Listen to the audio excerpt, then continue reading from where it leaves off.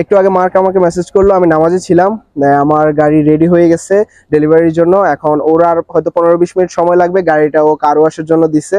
তো আমাকে বললো 15-20 মিনিট পরে আসলে তুমি তোমার গাড়িটা রিসিভ করতে পারবা। মেশকাত ভাইকে কল করলাম যে ভাই আপনি কই, তো বলতেছে আমি তো মসজিদে।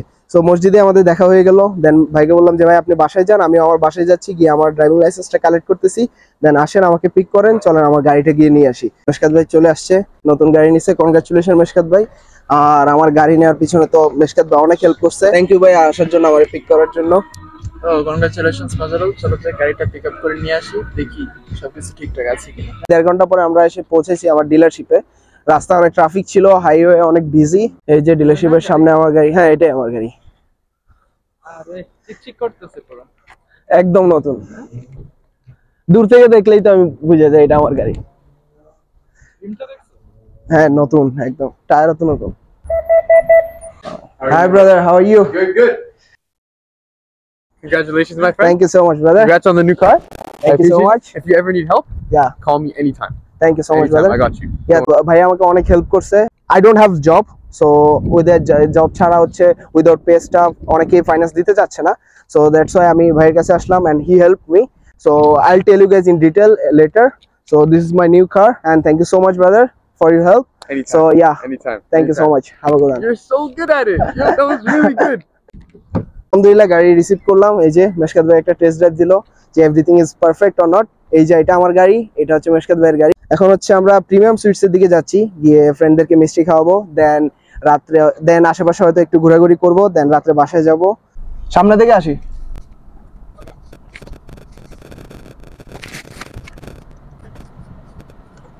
আমরা premium সুইটসে Aslam to have some sweets. So আমরা লাঞ্চ করার জন্য চলে আসলাম অ্যান্ড অলমোস্ট লাইক 5:10 বাজে। তো এই যে আমি আর মেশকাত ভাই।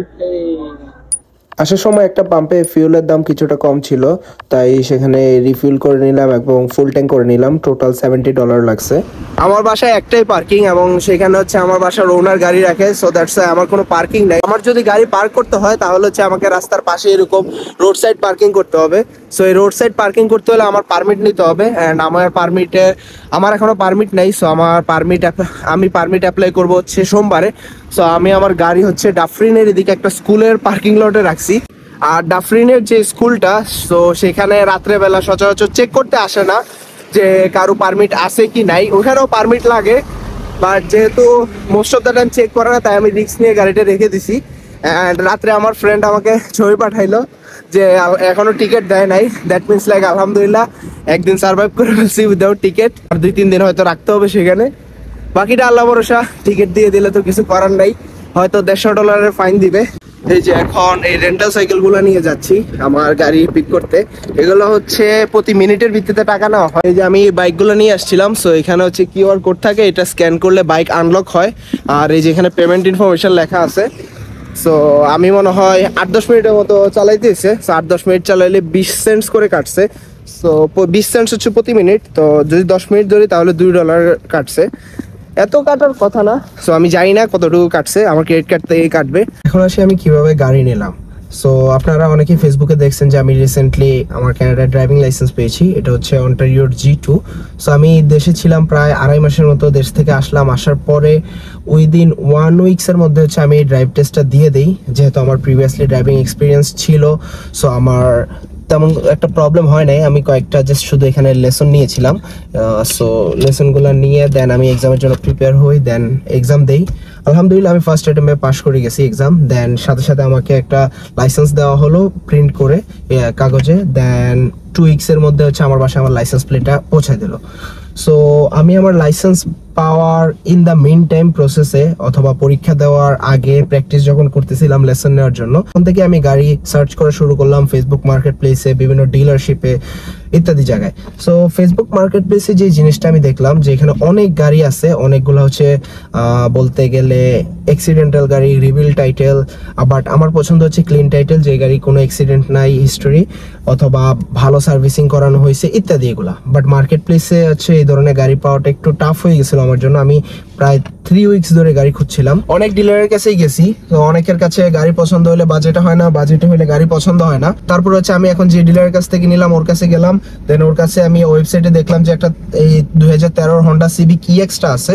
ইএক্সটা আমি চাচ্ছিলাম, এটা আমার পছন্দের কাইন্ড অফ। আমি প্রেফার করি যে হন্ডা সিভিক অথবা টয়োটা, কারণ এগুলো হচ্ছে রিসেল ভ্যালু থাকে। আফটার লাইক 1-1.5 বছর পরে যদি আমি গাড়িটা ড্রাইভ করার পরে যদি সেল করি তাহলে আমি একটা ভালো দাম পাবো, রাদার দেন অন্যান্য যে কার। যেমন আমি যদি আমেরিকান গাড়ির কথা বলি, ফোর্ড, অনেকে আমাকে সাজেস্ট করছে যে আমেরিকান গাড়ি ফোর্ড, শেভরলেট এগুলো নাও, এগুলো নিলে তোমার ইন্স্যুরেন্স কম আসবে।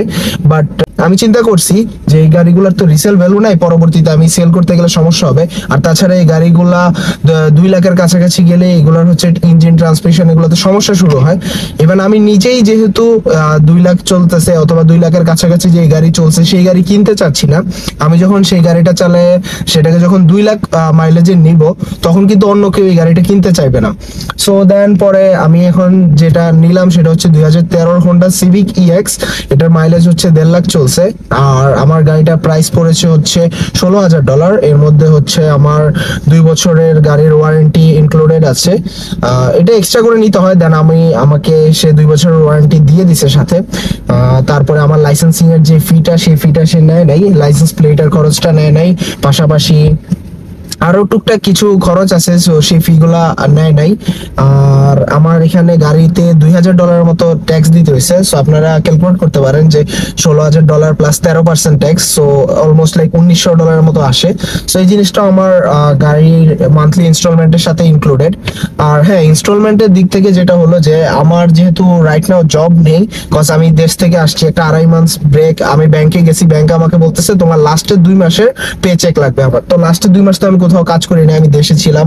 সো সেই ক্ষেত্রে হচ্ছে আমি আমার কোনো পে চেক আমি দেখাইতে পারি নাই, যার কারণে আমাকে কেউ ফাইন্যান্স দিতে চাচ্ছে না। বাট ওর কাছে গেলাম, ও একটা ভালো একটা ইন্টারেস্ট রেটে ব্যাংকের সাথে কথা বললো, কারণ ওদের তো অনেক পরিচয় থাকে। সো ব্যাংকের সাথে কথা বলে একটা ভালো রেটে আমাকে গাড়িটা দিল। ওদের সাথে ব্যাংকের ভালোই কানেকশন থাকে, সো ওরা চাইলে অনেকে দিতে পারে। আমি অনেক ফাইন্যান্সের অনেক ডিলারের কাছেই গেছি, সো অনেকে আমাকে হাই ইন্টারেস্টে দেওয়ার ট্রাই করছে, বাট ওর কাছে আমি একটু লো ইন্টারেস্টে পাইছি। সো আমার ইন্টারেস্ট হচ্ছে 12%।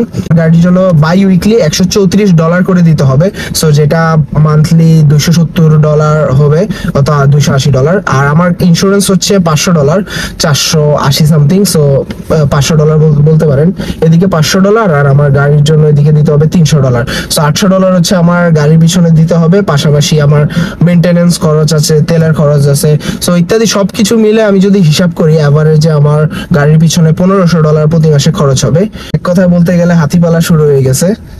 ইভেন আজকে 1 সপ্তাহ হয়ে গেছে আমি গাড়ি নিছি। আমি গাড়ি লাস্ট শুক্রবারে নিছি। আমি অনেক ব্যস্ততার কারণে আপলোড দিতে পারি নাই, কারণ আমার হচ্ছে লাস্টে কয়েকদিন ধরে আমি একটা জব পেয়েছি। সো আপনারা অনেকে জানেন আমি সিকিউরিটি গার্ডে জব করি। সো আমি যে জবটা সিকিউরিটি গার্ডে পেয়েছি সেটা হচ্ছে আউট অফ টরন্টো। সো টরন্টোর বাইরে যেতে হয় আমাকে, সকালবেলা 1.5 ঘন্টার ড্রাইভ, আর রাতে যখন আমি ব্যাক করি তখন হচ্ছে 1 ঘন্টা 15-20 মিনিটের মতো লাগে। সো আমি জাস্ট এই রাইট নাও আমার টোটাল কত 12 ঘন্টা 13 ঘন্টা শিফট শেষ করে মাত্র আসলাম। সো আমার চেষ্টা করতেছি আমি অনেক লাউডলি বলার, যাতে মনে হয় যে আমি এনার্জেটিক। আসলে সত্যি কথা বলতে গেলে অনেক টায়ার্ড। দেন আমি ভাবলাম যে অনেকদিন হয়ে গেছে ভিডিও নাই চ্যানেলে। তাছাড়া গতকালকে রাত্রে আমার একটা নোটিফিকেশন আসছে ইউটিউব থেকে যে আমার 5,500 সাবস্ক্রাইবার হয়েছে। সো আপনাদেরকে অনেক অনেক ধন্যবাদ 5,500 সাবস্ক্রাইবার করার জন্য। সো আমি ভাবলাম যে এমনিতেই ভিডিও দিচ্ছি না, ধীরে ধীরে সাবস্ক্রাইবারও বাড়তেছে, বাট এখন থেকে আমি কন্টিনিউ করবো ইউটিউবে ভিডিও দেওয়ার। আর আরেকটা জিনিস, আগামী মাসে আমার চ্যানেলে টোটাল 5টা ভিডিও আসবে। আমি প্ল্যান করে রাখছি যে এনিহাও আমি 5টা ভিডিও আপলোড দেবো। এই 5টা ভিডিও আপনারা যারা কানাডায় আসতেছেন তাদের জন্য অনেক অনেক অনেক হেল্পফুল হবে। সো আশা করি চ্যানেলটা সাবস্ক্রাইব করবেন আর পাশে থাকবেন। আর যদি কোনো কোয়েশ্চেন থাকে অবশ্যই আমাকে আমার ফেসবুক পেজে আস্ক করতে পারেন অথবা এই ভিডিও কমেন্ট সেকশনে করতে পারেন। আর অন্টারিওতে কিভাবে আপনারা লাইসেন্স পেতে পারেন অথবা কানাডা ড্রাইভিং লাইসেন্স পেতে পারেন, এই নিয়ে যদি আপনাদের ইন্টারেস্ট থাকে আপনারা অবশ্যই কমেন্ট করবেন, আমি চেষ্টা করবো একটা ভিডিও মেক করার। সো সবাই ভালো থাকবেন, সুস্থ থাকবেন, আমার জন্য দোয়া করবেন, আপনাদের সবার জন্য শুভকামনা রইল। ইনশাআল্লাহ দেখা হবে কানাডায়। আল্লাহ হাফেজ।